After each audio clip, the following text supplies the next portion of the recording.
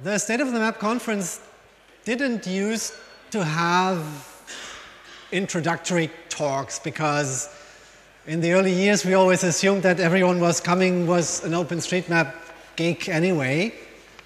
But we figured that this time with a conference that big, we have a couple of people who are new to OSM or who may be just coming from one very specific angle and who would be interested in seeing a larger picture. My name is Frederick Ram. And I'm Thomas Skovron. And we have 90 minutes together, and we want to get you on a ride through the OSM universe. We want to show you how it all started, how it works, how you can use it, and we want to show you the idea in a couple of slides, maybe. Yeah, we've prepared a few, I would say. Yeah.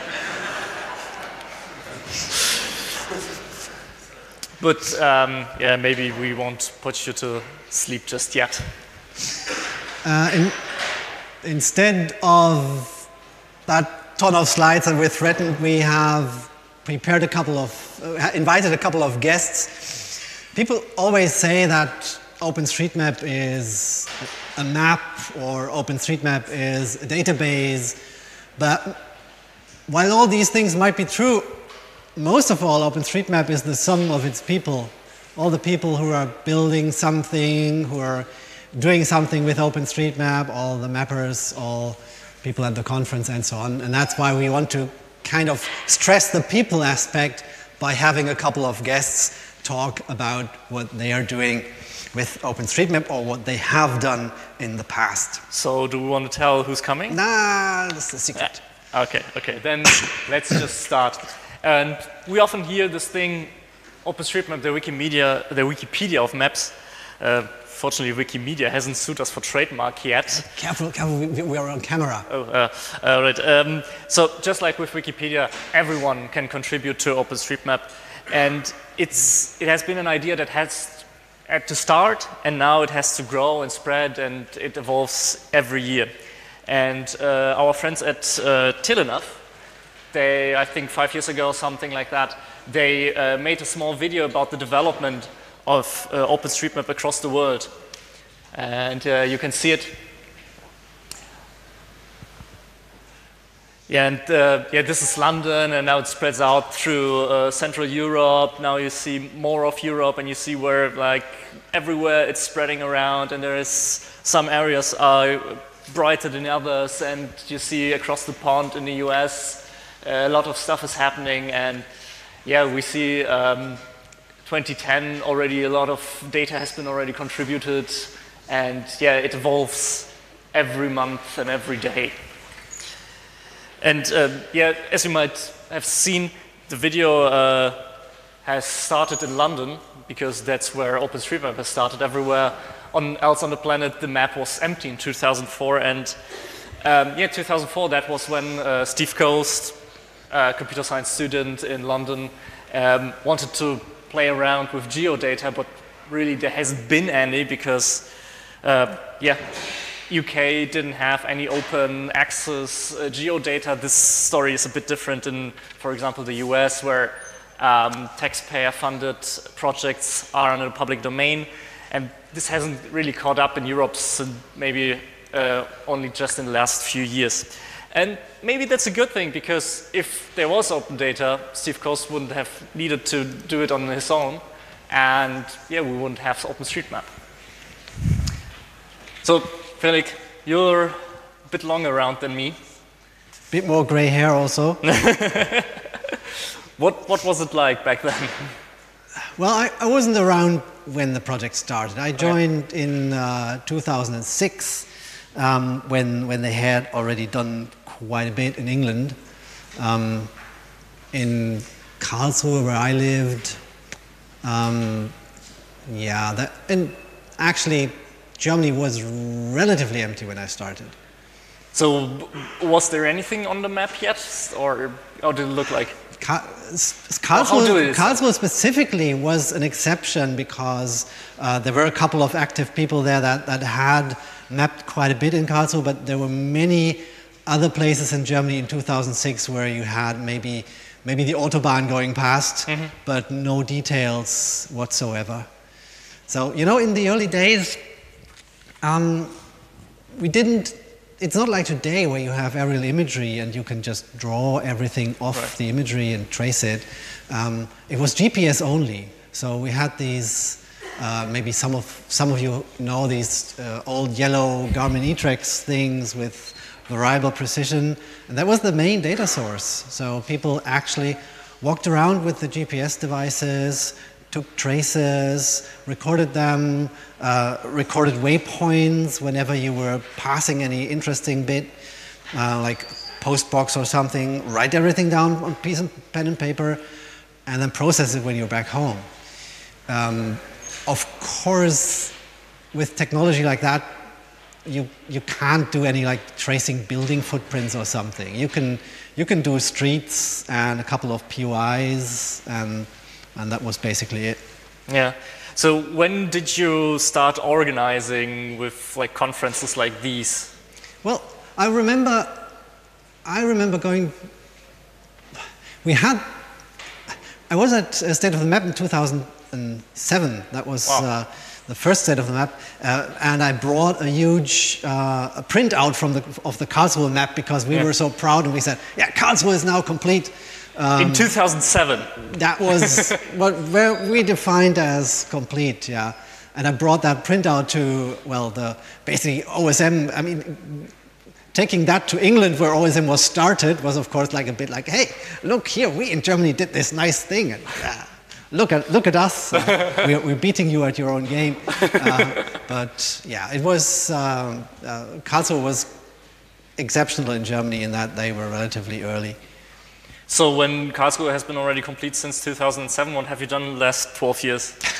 As I said, we were a bit audacious when we said the map is complete. It was basically, we had all the streets, we had no buildings, we had only a limited number of POIs. And I mean, people start inventing new stuff in OSM all the time. Lots of the things that we map nowadays, like opening hours or so, they weren't done in those days. We had streets, street types, street names, a couple of POIs, and that was it. Nowadays, for example, I mean, people map opening hours, people map what kind of food you can get in a restaurant. I've been started in Karlsruhe. I've recently started mapping individual trees. You know, there's lots of this. It's never complete, really. Right. You can always find something. So mapping parties are now very popular. Have you taken part in those too? Mapping parties are, I think they were more popular in the GPS times. The very first mapping party was in 2006 on the Isle of Wight with Steve Coase and a couple of people in England. I wasn't there, I just read about this, but as kind of that was where they coined the term mapping party, and they were about 30 people setting themselves the goal of mapping the Isle of Wight in one weekend, coming together, dividing up the island, and some people on foot, some with a car, some with a bike, you know, depending on what mode of travel you have, you map different things. And they said, okay, let's divide this up, and then they did these things. We've copied that, of course. We've done lots of mapping parties in Germany as well. Especially when you do the GPS acquisition, it's nice to meet in the morning and say, okay, you take this, you take this, you take this, and then you swarm out and everyone does something, and then we come back together and fill in the stuff in the editor. Yeah. I have a feeling that it's not happening that much nowadays anymore, but your mileage may vary. Yeah. So you've also been doing a lot of OSM advocacy, you have been holding a lot of talks on different conferences, you gave a lot of interviews, I think. You've even written a book together with Jochen Topf. I think it was the very first one. And yeah, but how were the reactions in the early days of OpenStreetMap? Of course, I mean, when we started big in Germany in 2006 or 2007, we already had something to show because we could rely on what people had done in England. We could pick some things and say, look, it's working. Of course, it's kudos to them for doing that, because it must have been very hard in the early days. For us, it was a bit easier, but still, of course, telling someone in how OpenStreetMap is working, someone from the press or someone, people would always say, this is never going to work, and you had to do a lot of, talk to them a lot until they would understand that it could perhaps really work. So yeah, also we had people from the government or commercial people involved in cartography who didn't like the competition, but for everyone who said that it's never going to work, there were always like a handful of nerds who say, hey, this is interesting, show me how it goes. So, I mean, it's an open project. Was the license like a big topic where this openness came from, or is it just a side thing? I think what people attracted to OpenStreetMap was twofold. Some people came to it because it was just the first way in which they could start making their own map. Like if you were a cyclist, you could be using the standard maps that were made for motorists most likely, and people came, hey, this is great, we can finally make maps that are centered on cycling and not on motoring. But we also had lots of people who said that coming from the open software, open knowledge background, saying, this is great, you have an open license, share-alike license, this is what we like, it's the same license that Wikipedia has. We support that, so that's certainly a factor. Yeah, but I mean, the whole thing evolved obviously in the years, and I remember the license switch discussions. Like I think it was around the time I joined the project. That was a long and ugly discussion during which we lost a couple of people and a bit of data also. We changed. We had the Creative Commons share-alike license before that. Wikipedia is also using. And then the license basically means, well, you can do anything with the data as long as you attribute OSM and as long as anything you make from OSM has the same license as the share-alike component. The new license, it's more or less the same. And with hindsight, you wonder why we could spend so much time haggling over the details.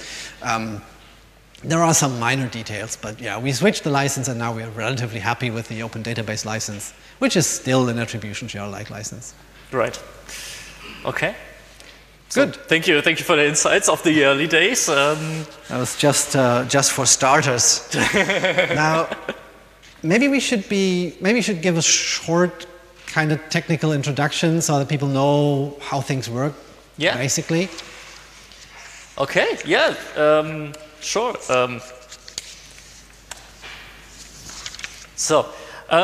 It's actually pretty simple if you think about it. We have a central database that has, as you see, all the things, and it also stores not only the things that are current, but also all the history that has passed. Then there is the API around this database, so you can actually talk to the database. Then we have some software out in the wild, some editors that are able to communicate with this API and add data and retrieve data. And but if you want all the data to have it for your own and don't want to go to the API every time, you can also get the planet. That's how we call it. And this is basically the representation of everything. You also can get it with all the history if you want. And then there's the diffing mechanism, so you can get minutely updates without having to get all the planet data every time you want to have an update. And yeah, you can use this planet and those diffs to operate your own services. For example, we as OpenStreetMap, we have a map on OpenStreetMap.org, and this is using the exact mechanism to get the data and work with it and consume it in your application that you want. Yeah, and you can insert your thing that you want to do with OpenStreetMap in there, and you can imagine what you can do, right? Yeah, the data model that we have is also quite simple. The most basic element is a node. That's just a point that has certain coordinates with it. A node can also mean something. It can be a tree or a postbox or the location of a city center or something. But you can also take a couple of nodes and combine them into what we then call a way. And a way, that's just a line. We use that to model, for example, roads or a canal or also a power line or something like that. If you have a way that is closed, falls back onto itself, then that's an area, a polygon, that can be used for, say, a lake or a forest or a building. And finally, we have a slightly more complicated object that we call a relation. Relation is a combination of a couple of other elements, like a couple of ways or even nodes. And these relations are mostly used, for example, to model country boundaries or long-distance hiking routes, or even complicated things like turn restrictions or so. That's the basics of the data model. In order to describe what something is, we use tags. Tags are just combinations of keys and values. And for example, if you have a tree, the tag would be natural equals tree, highway equals residential, waterway equals canal for a canal, or boundary equals administrative for an administrative boundary. The tags are not just these simple tags. There's about 75,000 different tags in use. 90% of those are spelling errors. Well, yes, but there's still several hundred tags that are used more than 100,000 times. And the tags that I've shown you here are the basic tags, but we would also have tags that describe, for example, for a tree, not only that it is a tree, but how high it is and what species it is or something. Or for a street, we would also map whether the parking, or we can map whether the parking along the street is in parallel or diagonal or whatever. So lots of detail, like road surfaces or speed limits and so on and so on. But yeah, this is tags. You can invent any tags you like, but these are these are basic tags that we use in OpenStreetMap to model what is what.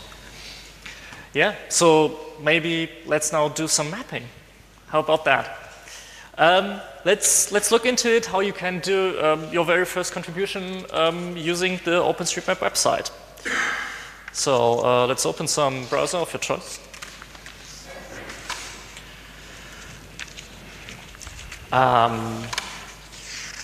Go to OpenStreetMap.org. And usually you can just go there and sign up for an account, and you just specify username and password. You confirm the sign up using the link you get via email. And yeah, that's it. Luckily, I already have an account, so I'll just log in.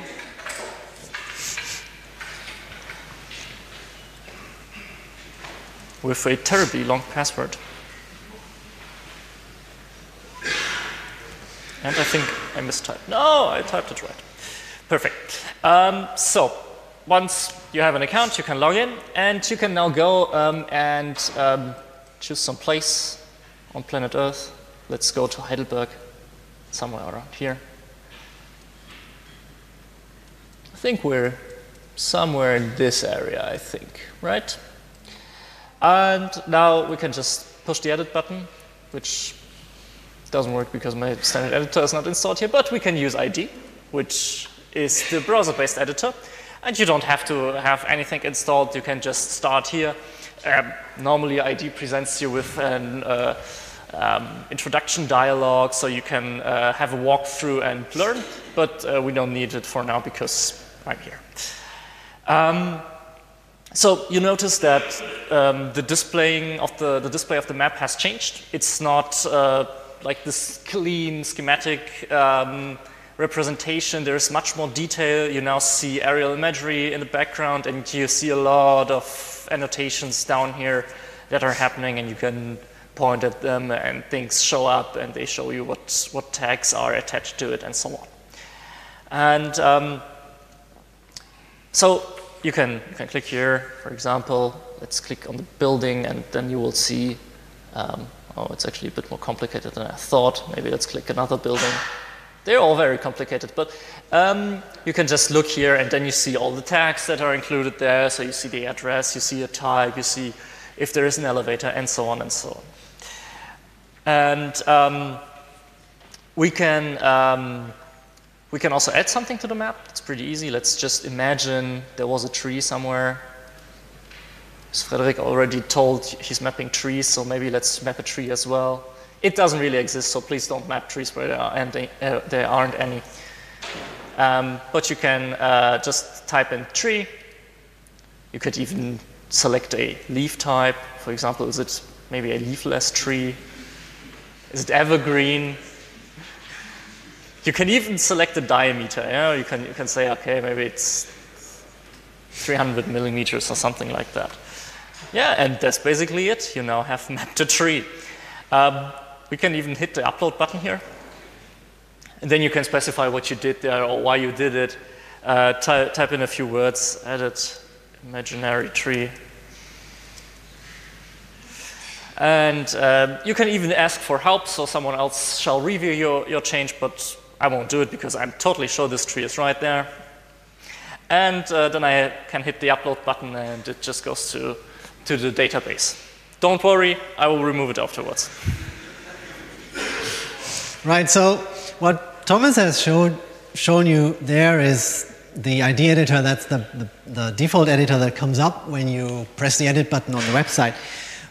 But this isn't the only editor. There's a couple of, well, when OpenStreetMap started, the first thing that we had was a Java applet. That was the first editor. That was before my time. And then we went through a couple of Flash-based browser editors and finally have arrived at ID, which is done in JavaScript. But in addition to the browser-based editors, there's also standalone editors like JOSM. And of course, a number of mobile editors, and also a couple of special use programs that will not allow you to edit anything, but maybe just a very specific property, like whether something has wheelchair access or something. We have 3 guests about the editors, and we are going to ask them some questions. Ladies and gentlemen, please welcome Simon Poole, Vincent Privat, and Quincy Morgan.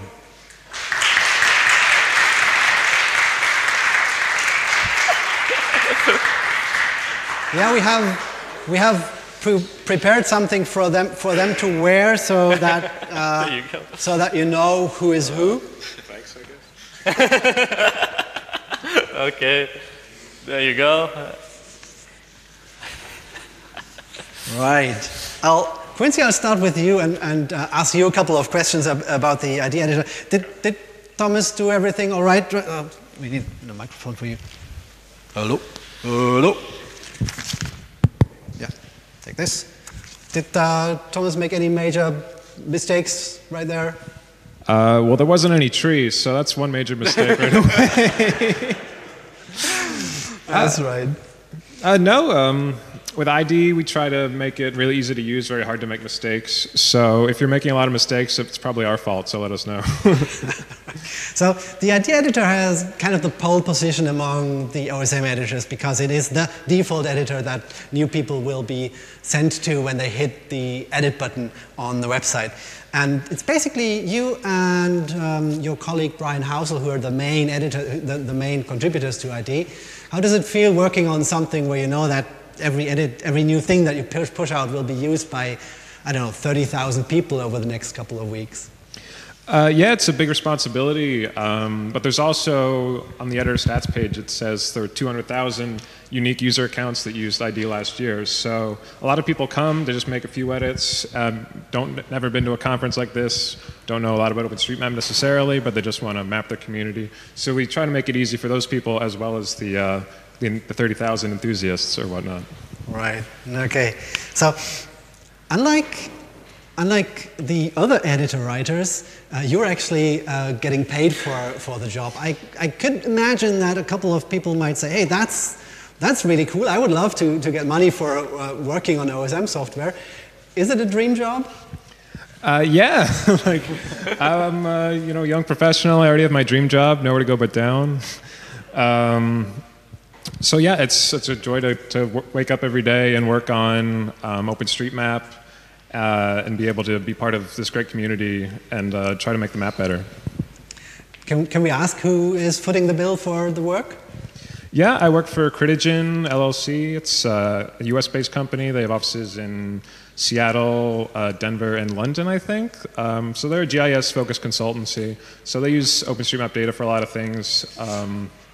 So to have somebody there supporting the project, making sure the data is going to be great for them and their clients is a benefit to them. Right. What's since you've been contributing to ID, what's the coolest thing that you've added where you said that was really a really great feature? Well, I've only been working on ID less than a year. I was volunteering before that, though. So sometimes your volunteer position can turn into a full-time job. We built a validation tool last year. So now if you make common mistakes, that it'll let you know that and try to help you fix them easily. So I think that is sort of a game changer in terms of data quality, hopefully.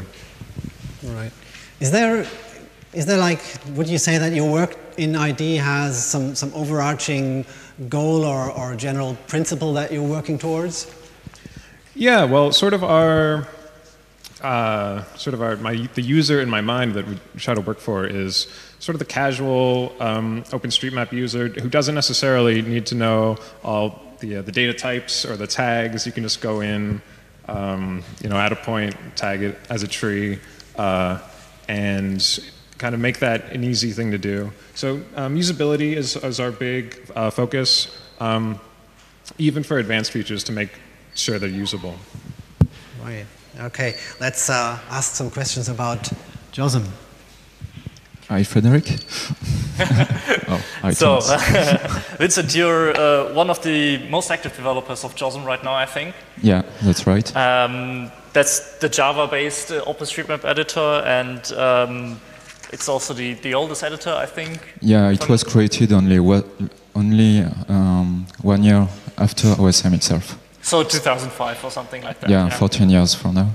And it has also the largest code base, as we can see. Yeah. Okay, the red thing are the plugins, but yeah, other than that, it sounds like a lot of work, and also to keep moving and to stay motivated. Yeah, with 14 years of development and the tons of features we have in the editor, it requires a lot of work to understand all the code base, but it requires even more work as we have a lot of users, a big community to handle all the stuff happening around JOSM. Yeah. So how much time do you spend weekly on working on JOSM? Well, it varies. We are a team of a few developers, but we are all benevols. We are not paid. So all the work we do on JOSM is taken from our free time, like all everyone that contribute to OpenStreetMap. So personally, for me, as I am the most active developer in the team, I usually spend between 5 up to 20 hours per week to JOSM. Oh, that's quite a chunk.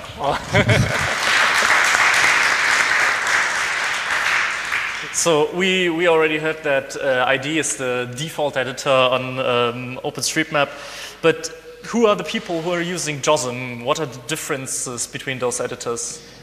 The target audience is not the same. ID wishes to remain simple and accessible to everyone, especially for beginners. Unlike JOSM, who is more targeted to experienced users wishing to find more powerful but sometimes more complex features. And we have different use cases. JOSM is an offline editor. You don't need an internet connection or a good internet connection. So we have a lot of users in the humanitarian sector. For example, when they go to African countries where internet access is a spare resource, JOSM is very valuable because they can download a lot of things before and work without internet connection. Yeah. Other features are for power mappers who like to do most powerful stuff like handling massive amount of data or very complex features. Okay. So do you still add new features to JOSM, or is it just software architecture, fixing bugs, keeping up with updates and so on? Not especially architecture, but yeah, all the stuff happening around JOSM require more time than coding itself new features. For example, where I spend a large amount of time is to triage tickets created on the website, answering questions from the community by email or social media, monitoring the validity of external resources, and so on. Okay, yeah, thanks a lot. Thank you. Over to Simon. Simon, the Vespucci editor is not only on the smallest screen of the three, but it's also the one with the smallest developer base. It's more or less just you, is it? Well, historically not really. I mean, one of the interesting things about Vespucci is that it's over 10 years old. This March it had its first decade, which is very, very, very old for an Android app. And there's been a row of people that have maintained it. I've been doing it for the last 5 years or so, and it is mainly me, but if you look back, it's always been one person, essentially. The code base has expanded substantially over the time that I've maintained it. You could say, Simon's working here, and it's bloating, but yeah, it's a fair amount of work. The day only has 48 hours, so it's a bit difficult. But we do have contributions. It's just that people think, okay, it's an Android app, it's simple. But actually, it's a fairly complex bit of code. And there's a lot of things which you have to... It has almost, I mean, it's not much less lines of code compared to the ID editor, so... Yeah, and that doesn't include stuff that I've written which is not actually in the main repository. So it's actually a bit more than that. So there's another mobile editor for iOS called GoMap. Is that anything like similar to Vespucci or like totally different things? Yes and no. I mean, it targets the same kind of audience. So it's people on the go which want to do more than just add a POI. So there's a point of interest. So there's a similar audience. Otherwise, there's not really any similarities. GoMap was closed source up to about 2 years ago, so there's also no code sharing or anything like that. But I do know the developer, and we're on cordial terms, right. And that's about it. I think in general, you will find that there's not that much interaction between the editor developers in general. So we're all a bit competitive right. And trying to out-feature the others. What's the main challenge? I mean, doing an editor for the small screen or editing on the small screen compared to like JOSM and ID who have much more screen real estate available. I think the thing is, from a pure functionality point of view, you're not really limited by the small device because they're essentially as powerful as full-size computers were just a couple of years ago.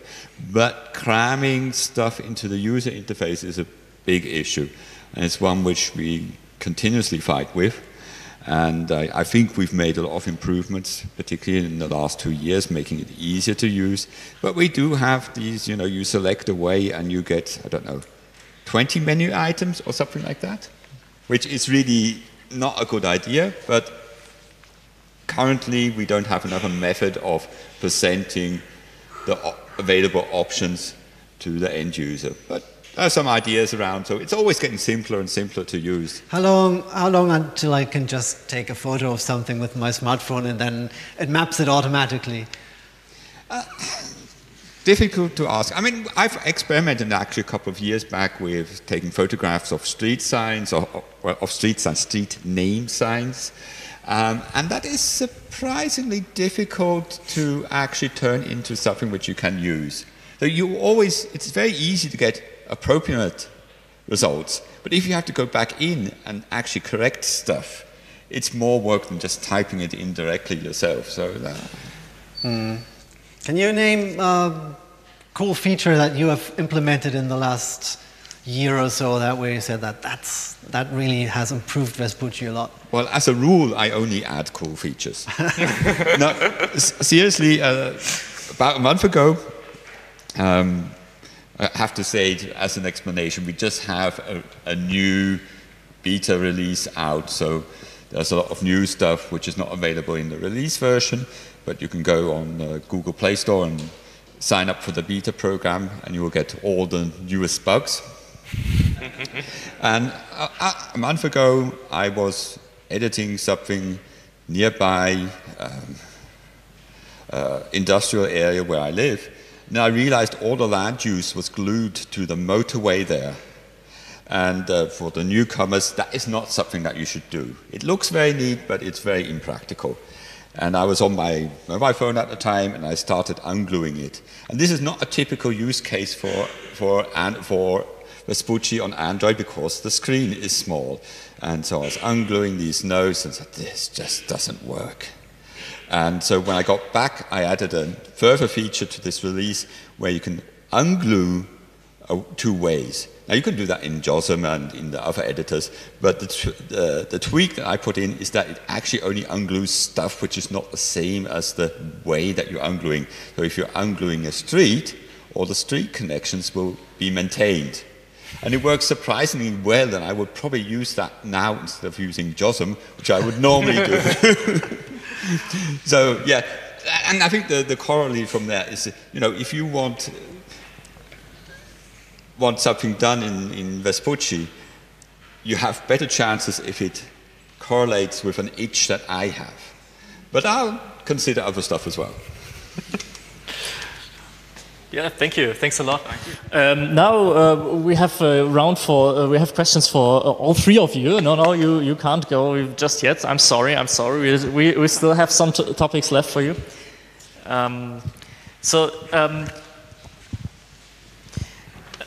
Yeah, as writers, as developers of editors, do you get a lot of feedback from, thanks.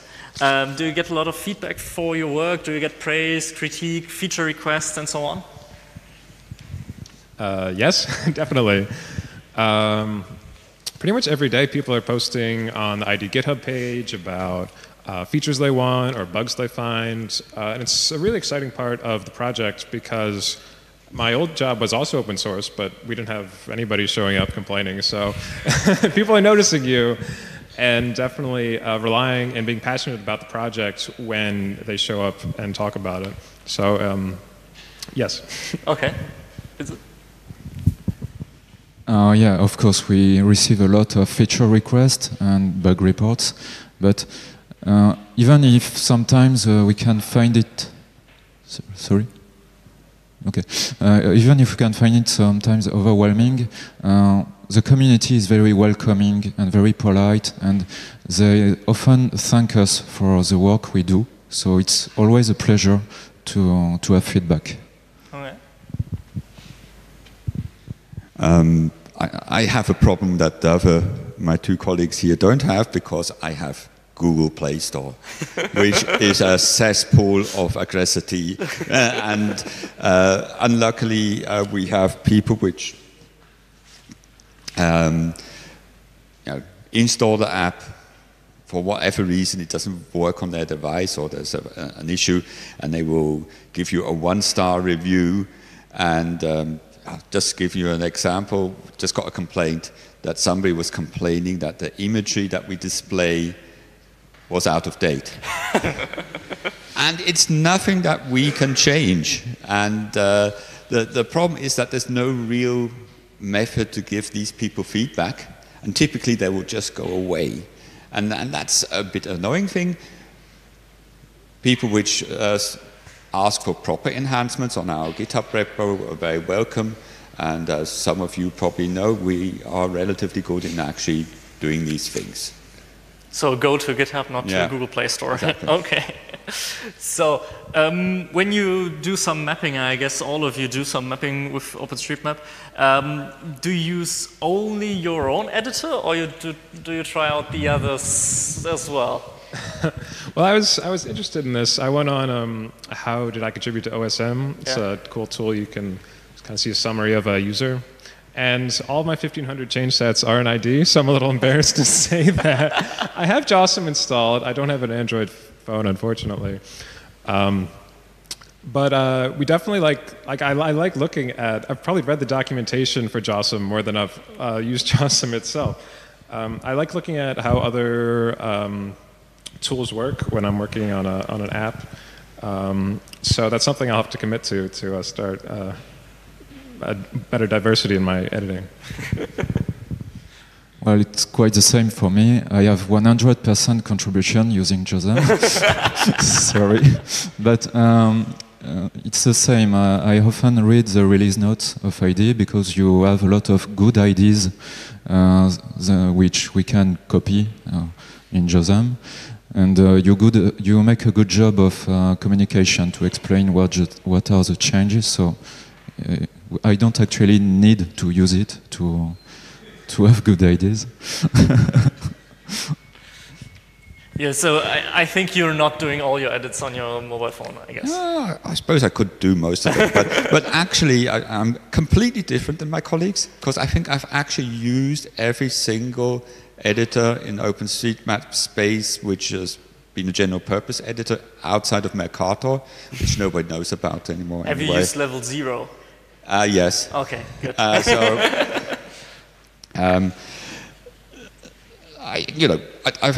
day-to-day use, I do a lot with Vespucci because I believe in dog fooding.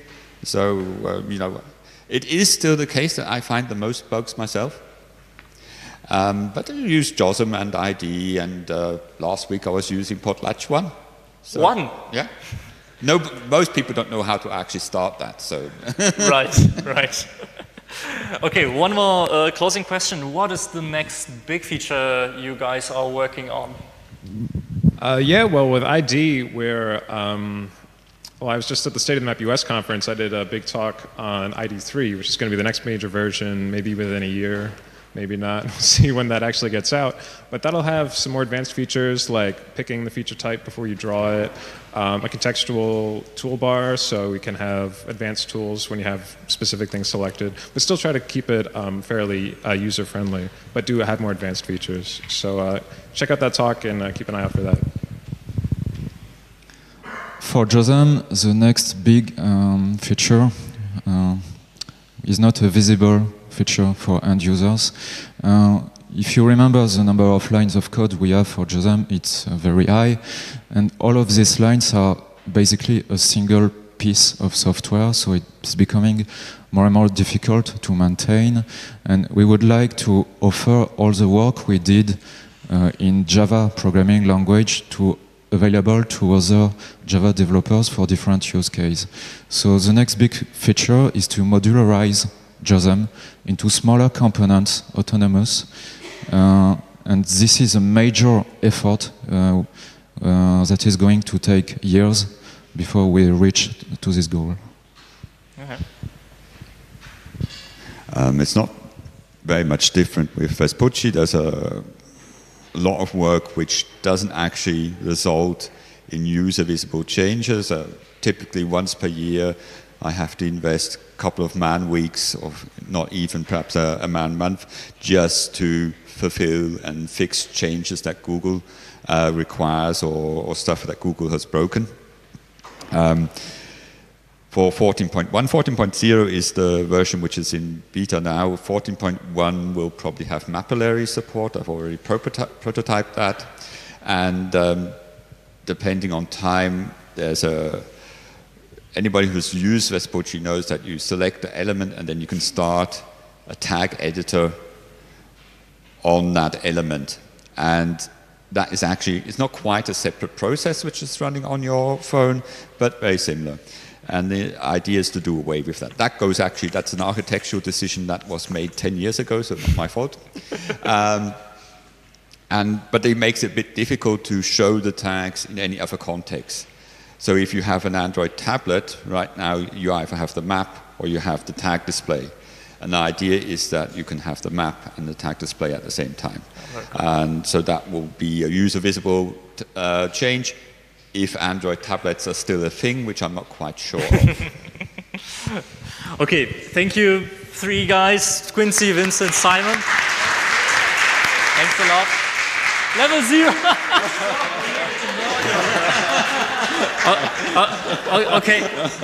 Okay, what's the next big thing in level 0?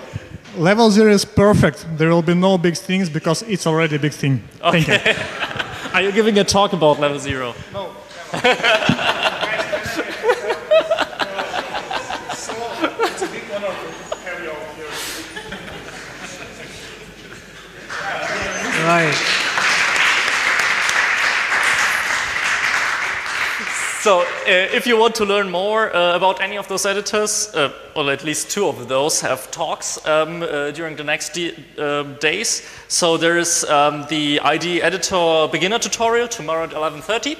And there will be also a talk about the JOSM project tomorrow at 2 p.m.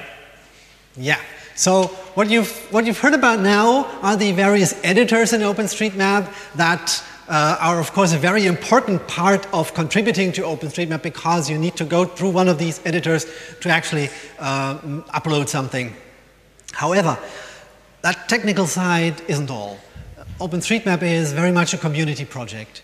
And we have lots of people not only sitting at home on their computers and adding stuff, but also people meeting up and doing things together for OpenStreetMap, people organizing community events, and so on. So, sorry, 1 second. Lost my script. Please welcome Jonathan Bellien from the Belgium community, who's going to tell you a few bits about what the Belgians do to organize their editing and to meet up and to do other things. Hello, Jonathan. Hello. So you are one of the most active members of the OpenStreetMap Belgium group.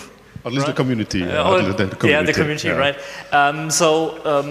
What kind of organized activities do you do in Belgium?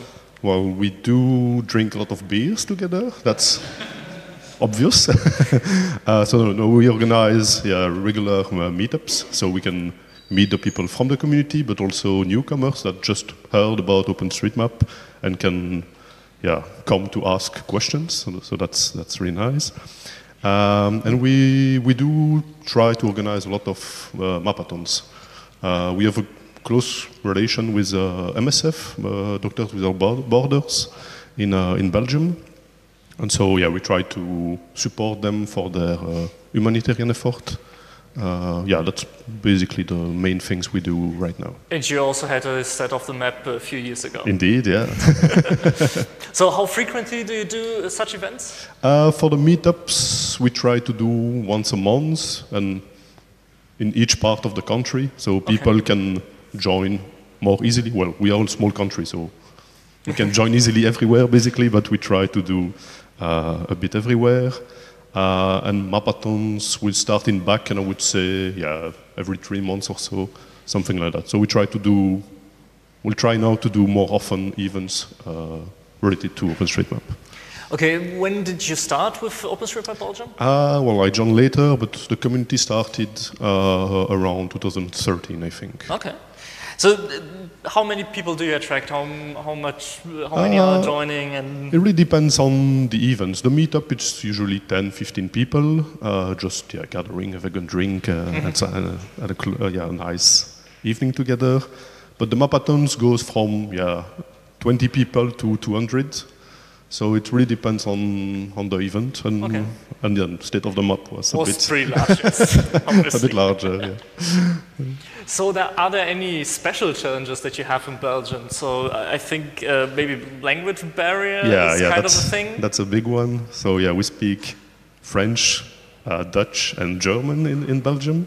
So that's in English, I guess. And yeah, we decided to do everything in English because because yeah, it's easier for everyone, but that's still an issue because some people do not join the community because it's in English and they don't feel comfortable enough speaking or writing in English. So we use English as default, but we try to include every language. So anyone can join and ask their question in their own language, and we'll try. There's probably someone else who. Yeah, the community is enough to be able to reply in every language. Okay. So is there something you're particularly proud of that you achieved with the community? Well, you mentioned State of the Map. That was obviously a big one. State of the Map 2016 was in Brussels.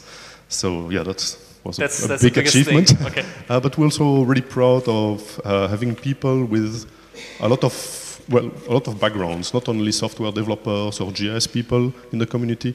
We really have people from every background, so that's really nice, even for the discussion, to have people from that are not developers or not GIS people. Okay, that's cool. And what are the plans for the future? Do you have some upcoming events that you're looking forward to? Yeah, we try to, so the Open Knowledge Belgium organization, let's say, organize Open Belgium every year, and we use that as a small State of the Map Belgium. So we have a dedicated track about OpenStreetMap inside the Open Belgium conference. And as I said, we try now to do more regular events, but so mappathons, meetups, but also more workshops, let's say, related to OpenStreetMap. Okay, very cool. Yeah, thank you for joining. My pleasure. Thank you for answering questions. Thank you, Jonathan.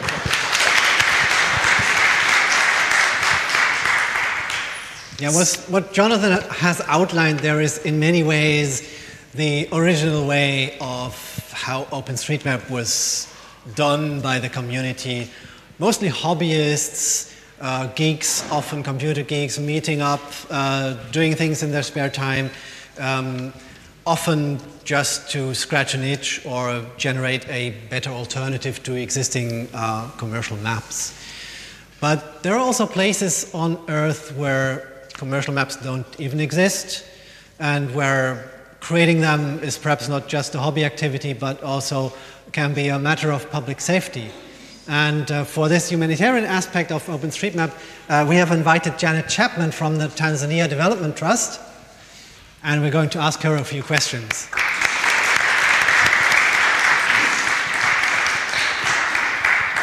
Hello, Janet. Hello, thank you for inviting me. Have you come from Tanzania right now? No, I've come from Humanitarian OpenStreetMap conference 2 days ago. Right. Before that, I was in London, but I do spend usually about 2 months a year in rural Tanzania. So Tanzania is probably not the kind of country where like bicycle geeks in OpenStreetMap try to improve the cycling network or something. What kind of mapping do you do down there? Yeah, I think cycling's quite challenging in a lot of Tanzania because the roads are really poor. I've been a volunteer with Tanzania Development Trust for the last 6 years, and when I started visiting projects there in rural Tanzania, I quickly realized that the maps were almost non-existent, so you could have settlements of 10,000 people that just didn't exist on OpenStreetMap, and we work a lot with activists who are helping protect girls from female genital mutilation in rural Tanzania, and so their lack of maps of the surrounding areas where the girls were at risk was really hampering their work. So for the last 4 years, we've been mapping rural Tanzania for community development, but also to help protect girls from female genital mutilation, FGM.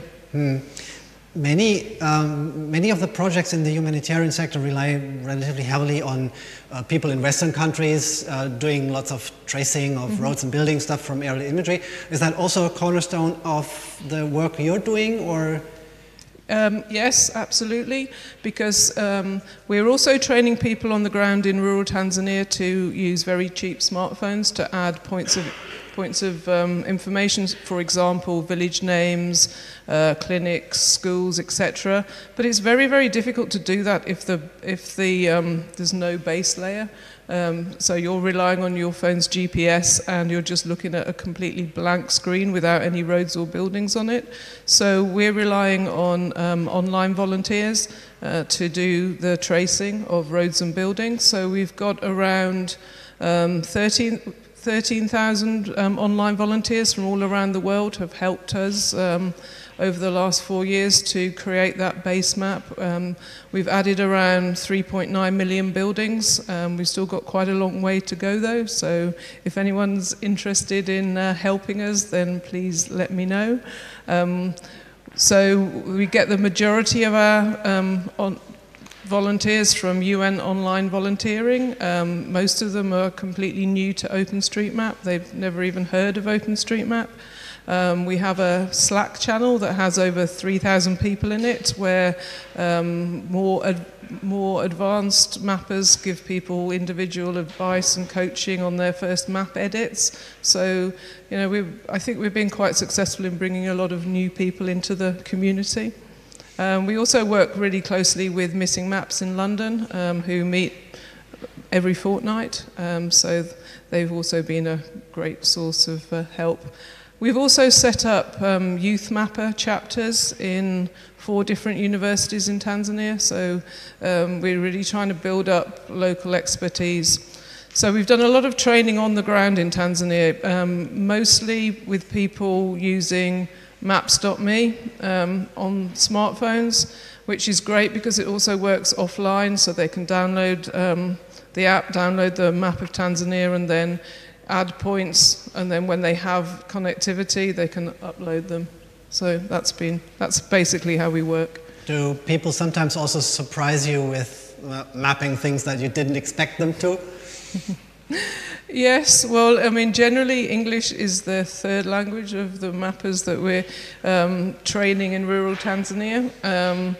And sometimes I think things get lost in translation. So, for example, I noticed in one area, somebody was adding pet shops everywhere.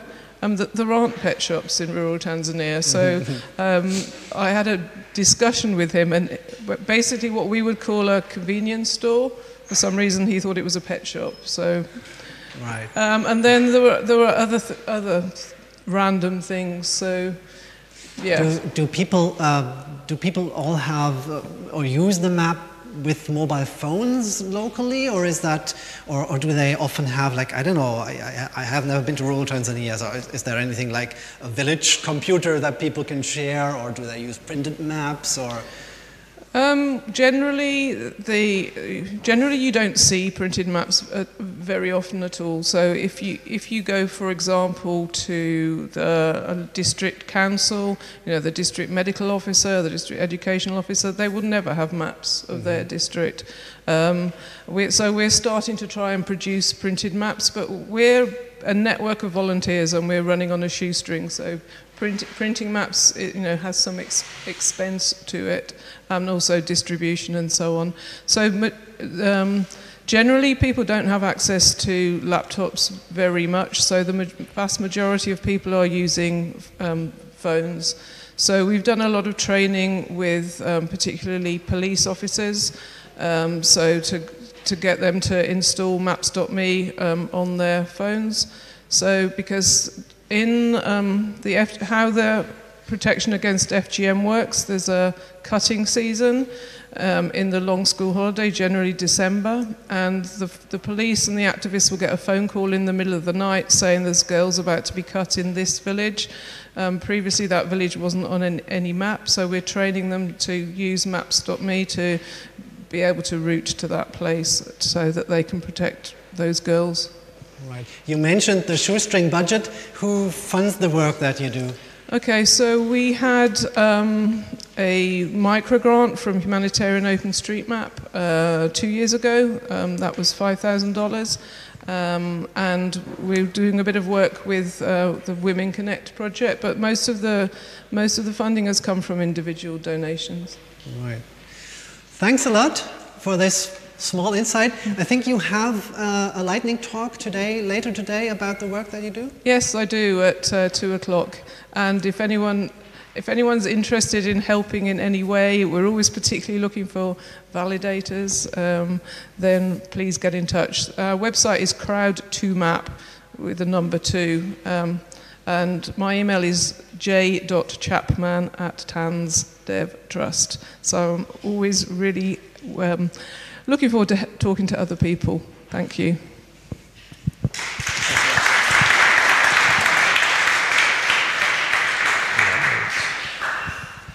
Now, we already have demonstrated how easy it is to introduce new people to OSM, and you might surely think, okay, all those new people, they will probably generate some mistakes also. Exactly true. OpenStreetMap is full of bugs. You know that. I mean, non-square buildings, POIs in the middle of the road, highways going one-way streets going the wrong way, rivers flowing uphill. All these things, you know. Okay. But OSM is made by people, so people make mistakes. But we also take quality assurance very seriously. And yeah, there's error detection everywhere. And our next guest operates one of those quality assurance systems. And ladies and gentlemen, welcome, Frederic Rodrigo.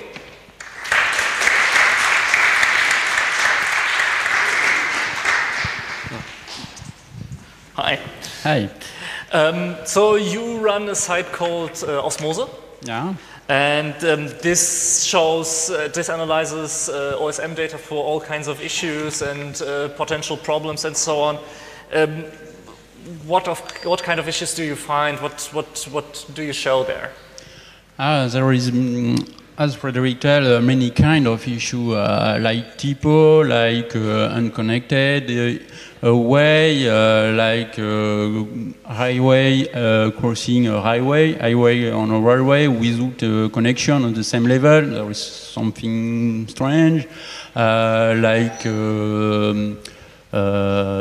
bad direction on round boot. There is a lot of mistake, geometric mistake, tag mistake. There is a lot of possibilities. Okay, maybe you can show us quickly Sure. how it looks like.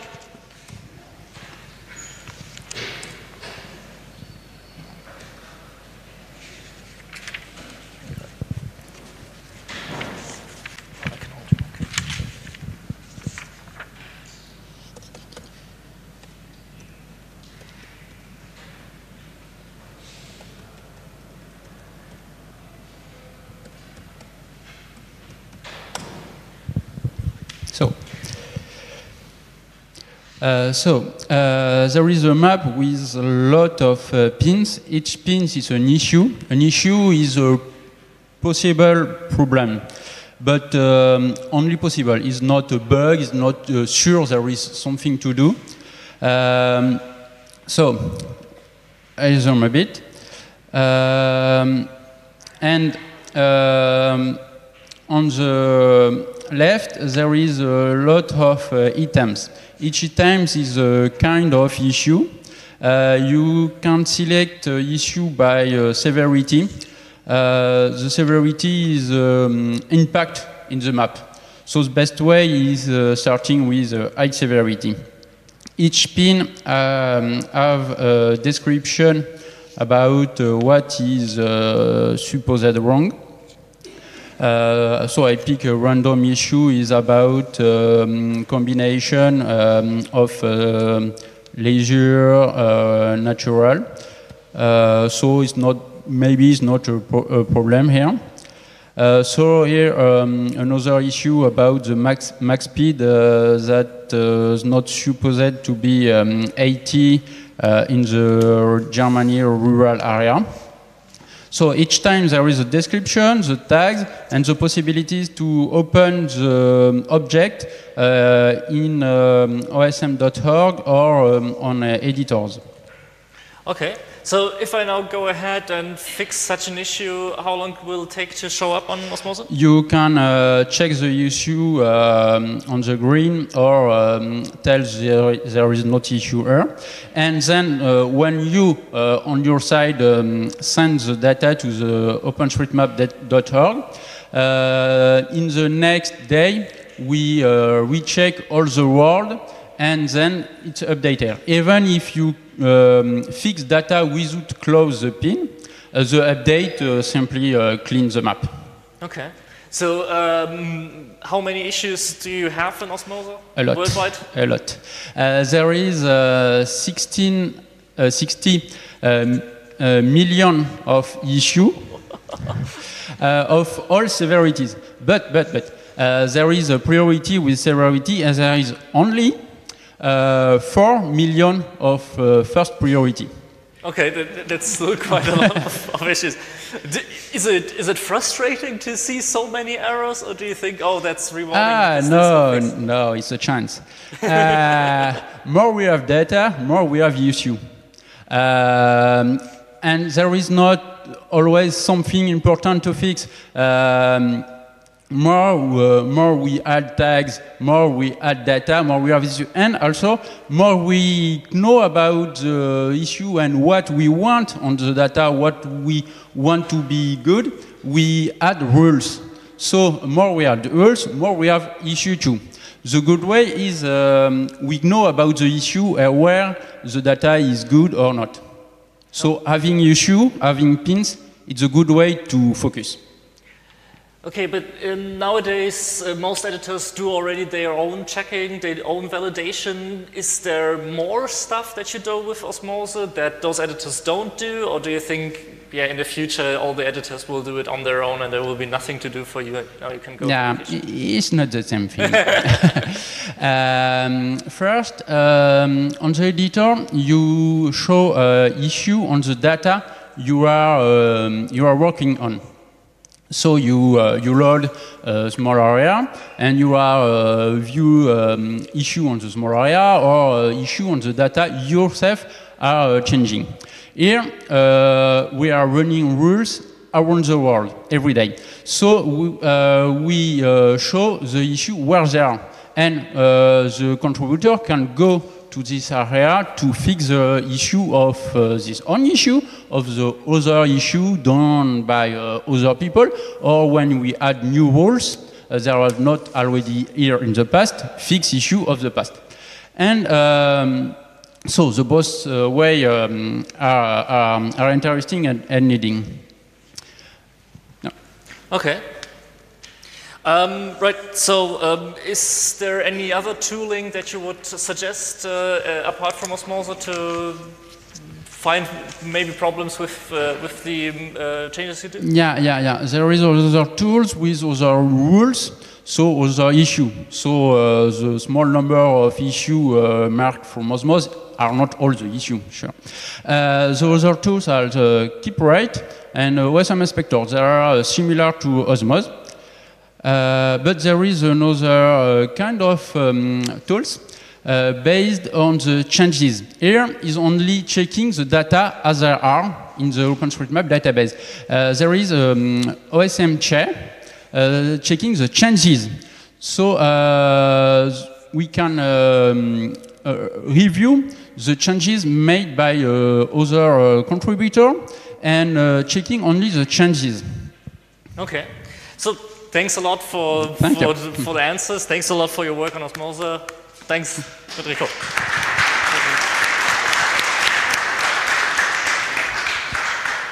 Right. Now for something completely different, the map. Aren't we talking for like over an hour now about the map? Well, we've talked about how data comes into OpenStreetMap and how the community makes it and how it gets fixed. But now we're talking about how the data comes out of OpenStreetMap and how the map that you see on OpenStreetMap.org is made from the data. And for this, we have invited Andy Allen as our next guest.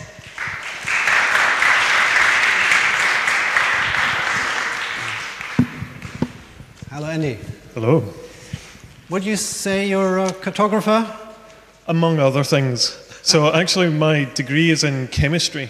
So I feel really comfortable here with the chalkboards and the sinks hidden behind here as well to wash away the chemicals. So yeah, but I do cartography and also software development and other things.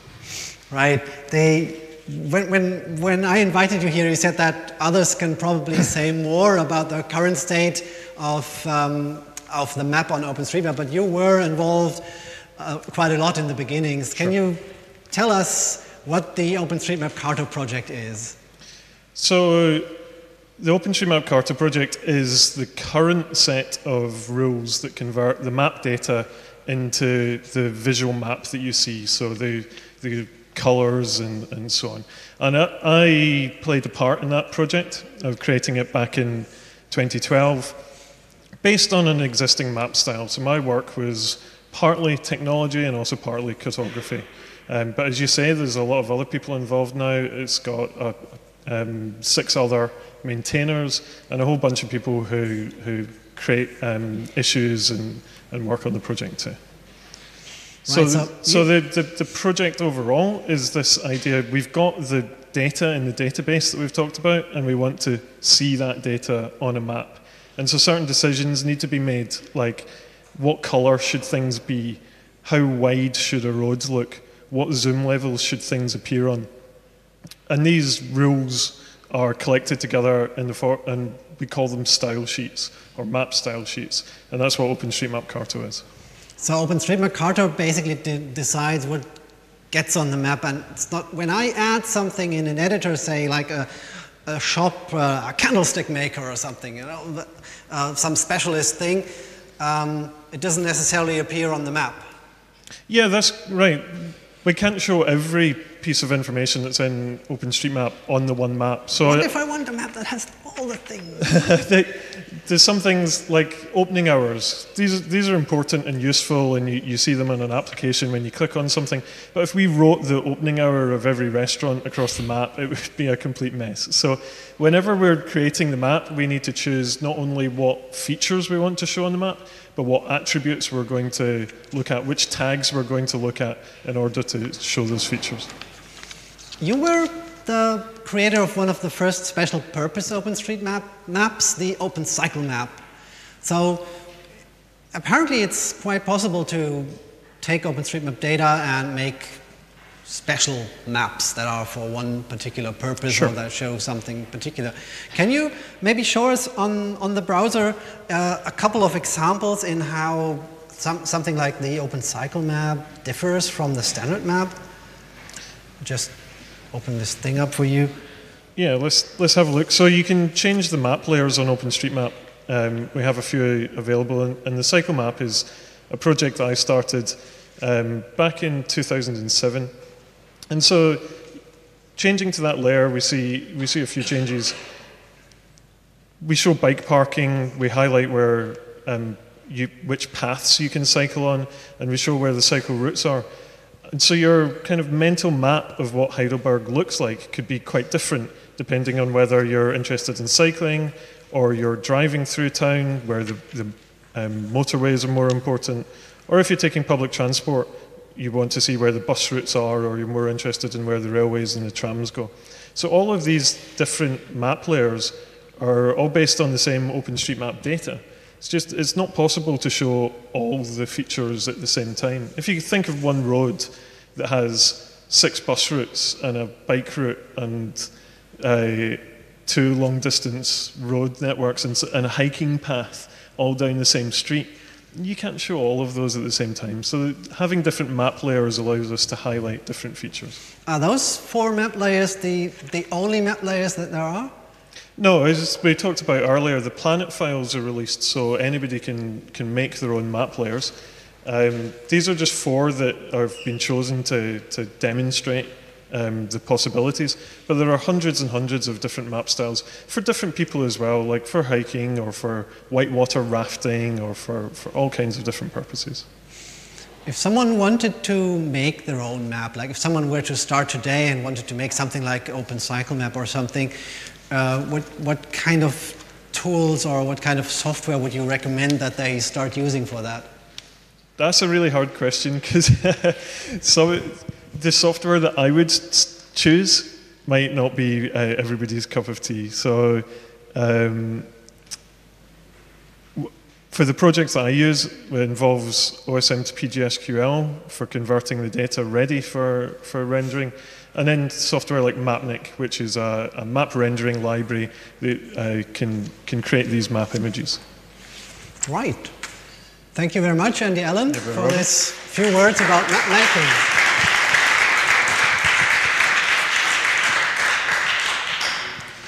Okay, now making maps is one way in which the data in OpenStreetMap is used.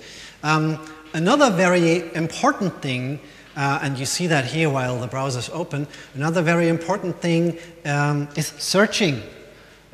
You have an input box here, and you can put in like Karlsruhe, and it'll go away from Heidelberg and go to Karlsruhe. The process of converting a search term, like an address or a place name, into a geocoordinate, or even maybe in this case a polygon, is called geocoding.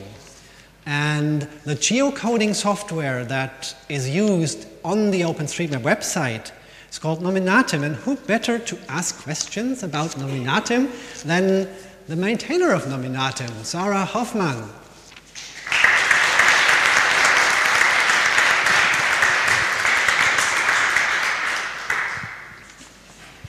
Hello, Sarah.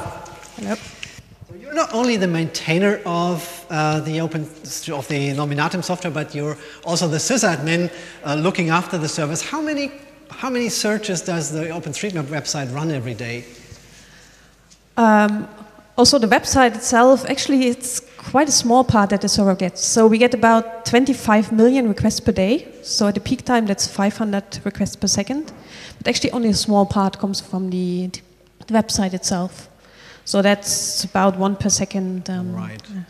And of course, because it's open source software, everyone can install the software for themselves. But do you have any idea how many people run their own Nominatims?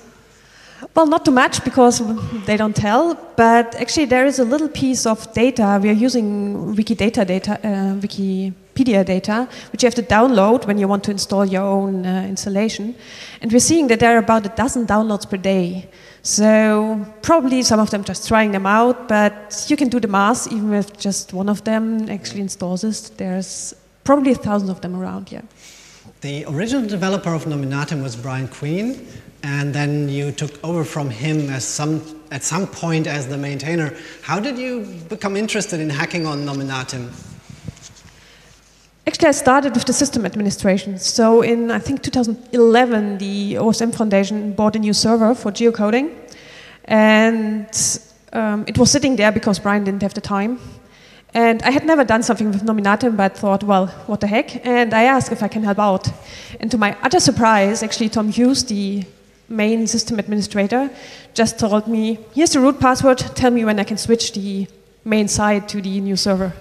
And so basically that's how it started, and then of course I started also improving the software, and at some point Brian did other stuff, and I basically became the main maintainer. Now, geocoding doesn't sound too hard. I mean, there's just a list of lots of addresses, and I put them all in a database, and then when someone searches for something, I just pull out the right record, and that's it. It's the basic principle, yes. So the problem is a little bit the scale. So we're having a planet-wide database, and at the moment that's about 250 million entries, which your little table has. The other problem is, of course, we're not having addresses directly in OSM. So some objects do have, where we have house numbers and address tags, but mostly you actually have to compute the address yourself, and that's a large part of what Nominatim is doing. And even when you once have computed the data, that's not enough, because mappers want to have their data fresh. If they map anything, they want to have it immediately searchable. So we have to do minutely updates, and all this adds up to a lot of work you have to do, and a lot of optimizations you have to do. A slide from a talk that you did a couple of years ago said, I still remember that, it said, it is easy to write a geocoder that is right 80% of the time. What are the other 20%? What are the difficult cases?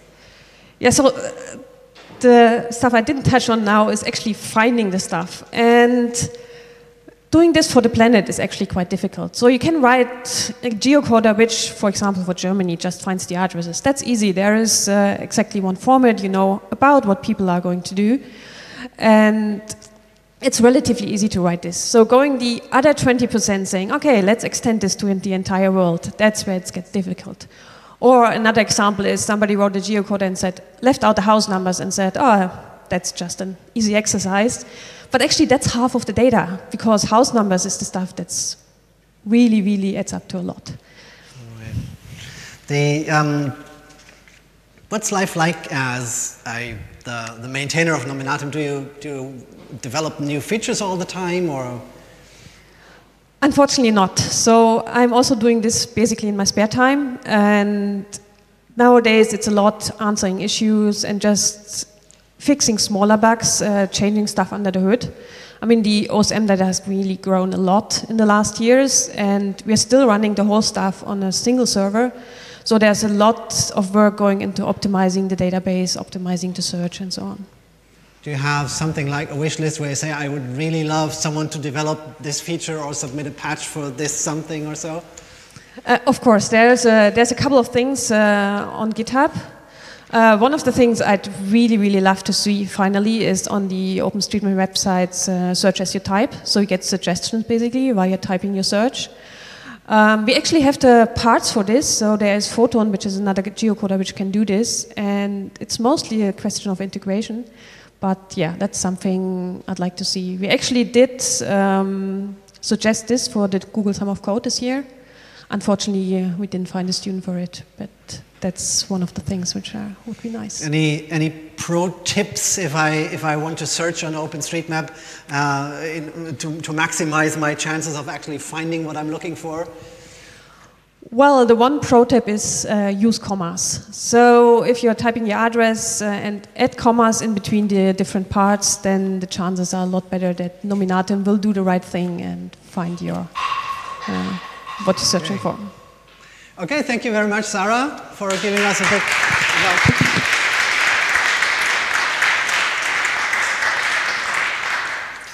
Yeah, so you have seen now Nominatum, which is a very specific kind of search. So if you need some specific place, you will get exactly this.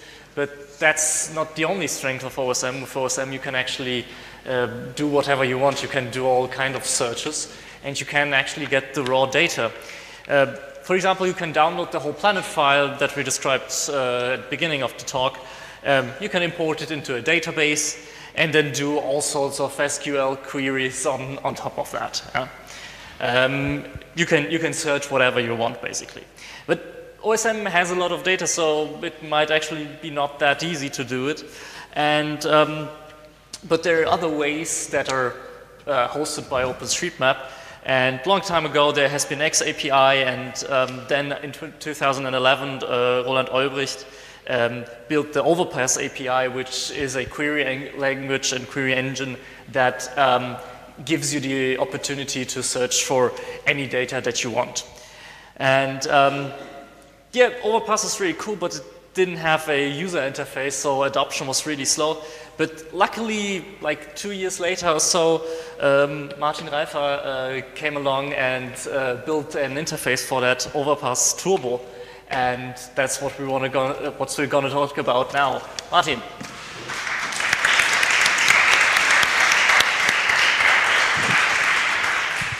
Hi. Martin, Overpass Turbo is basically just an interface to the backend query engine Overpass.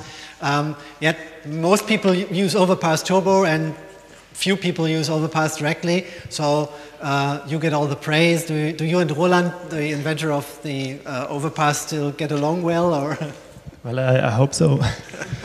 So basically, it's also kind of a good situation that we find each other, that we can benefit from each other. So I'm glad that I don't have to do all this hard backend stuff. the database administration and keeping up with the servers and the demand from the users. And on the other hand, he's glad, I think, that he doesn't have to worry about creating the user interface for it. Now the Overpass Overpass has a couple of query languages, and they're all a bit difficult to learn. Does Overpass Turbo mean I don't have to learn any of them? Well, basically, it gives you a starting point. So it comes with a couple of examples preloaded that you can look at and learn from. And there's also, not since the beginning, but at some point I thought it really needs some kind of helping mechanism for people that are starting to do some basic queries more easily. So therefore, I added a component called the wizard to the website. Can you give us an example? Yeah. Just put this up for you. Like the wizard is a bit similar to a search box that you have on OpenStreetMap. It allows you to, to just enter a short phrase, a search phrase, and can you do something like, I don't know, post boxes or something, or? Yeah. Thanks. So basically, it already knows about the OSM tags, and not all of them, but a couple. So important stuff like a post box would already be found. If you just press enter, then it gives you the query for loading all the post boxes from OpenStreetMap onto your map view here. And then you can click on individual ones and get some additional details, for example, some names or whatever. And you can also go to a different location and run the query again to get the post boxes for the respective area. Can I also do something like, so this now runs on the whole area that I see on the screen. Can I also do something like, okay, I only want within the city boundaries of Heidelberg or something? Yeah, that's also possible. So even in the wizard, you can tell them that give me the mailboxes in Heidelberg. And then it fetches the area and afterwards all the post boxes in this area from Overpass. That's really cool. Can I also do something like all post boxes within 2 kilometers of the university or something like that? Yeah, that's already stretching the power of the wizards, but it's still possible. What you would write is not in Heidelberg, but around. And I write here,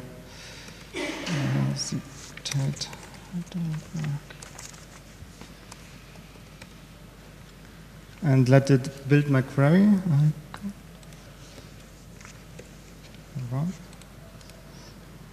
And now you can specify here a radius. The default is 1 kilometer. I can change it to 2, and this would be now all the post boxes around here in a radius of 2 kilometers. But if you want to go into more detail, the Overpass query language can do much more. You see on the left, it's the query, and you're always free to still modify it and add more stuff that you learn about the query language and program your queries yourself. Right, so the examples that we have now seen are basically the extent that you can go to with a wizard without knowing anything about the query language.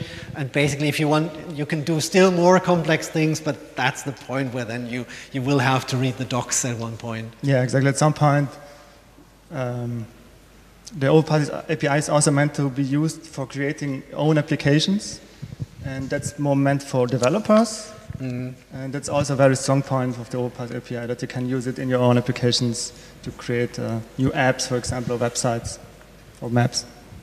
Right. Thank you very much, Martin.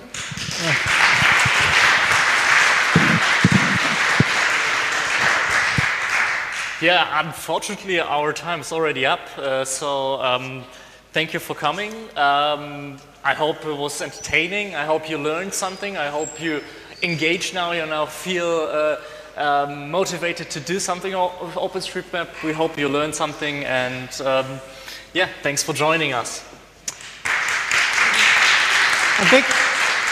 Big thank you to our guests again for coming and for helping us make this entertaining. Our guests.